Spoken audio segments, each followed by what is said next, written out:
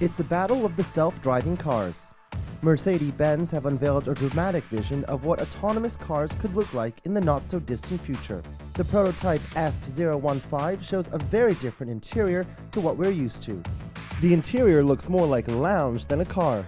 It becomes the third place, not at home, not at work. You know, you take advantage of your time on the street while the car is driving autonomous. You can turn the seat, you can have a chat with your friends facing each other, and the whole car shows a virtual environment. The company revealed they were hoping to one day operate a fleet of self-driving limos, something that Uber have said they want to operate too.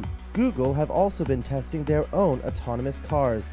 More than half a dozen of the world's biggest automakers are spending millions in this area. Well, this industry is very competitive. That's a good thing about it, because competition drives innovation. I believe we have a certain different approach like the companies you mentioned, because you know, if a car just drives autonomous without a steering wheel, for me it becomes kind of a public transportation. Now, Mercedes-Benz doesn't expect a fully autonomous car like this to hit the roads until 2030. But the big question is whether consumers will feel comfortable being driven in a car just like this. Our cars will always maintain the steering wheel, so we keep the pleasure of driving, but of course you can go on autopilot in many situations, on a commute, in freeway traffic, and in situations where you don't want to drive and can do something better with your times. Mercedes-Benz also unveiled its new concept IAA car. The prototype car has the ability to change shape depending on how fast it's going.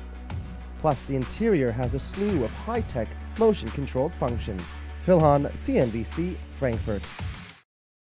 Hey YouTube fans, I'm Landon Dowdy from CNBC. Thanks so much for checking out our channel. Here you'll find videos packed with all the info that you need to be smarter about your finances. Be sure and subscribe by clicking right here, and click on all the videos around me to see CNBC's original series Young Money, Tech Bet, Kramer's Mad Money, and all the latest from CNBC.